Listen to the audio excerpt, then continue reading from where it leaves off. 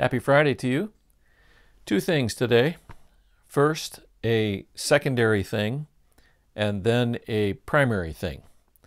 The secondary thing is this. A lot of you have been asking about our mask policy in light of the CDC changes, and at least for this coming week, there will be no changes to our mask policy.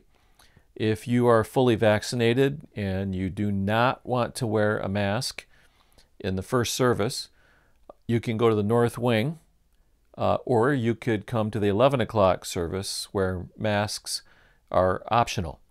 As things change, we'll keep you in the loop and let you know as soon as we know how those things are going to change.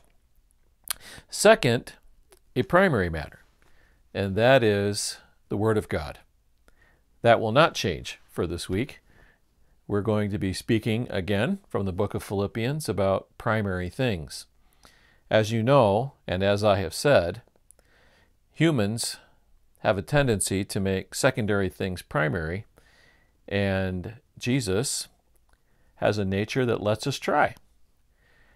In Paul's part of the letter in Philippians chapter 3, he talks about the knowledge of Christ and how making it primary results not only in salvation, but in sanctification.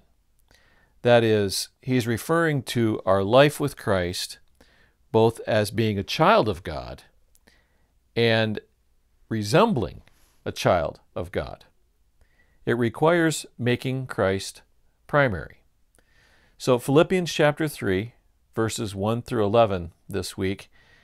We'll also be recognizing our graduates in the 11 o'clock service, so I hope that you will pray for them.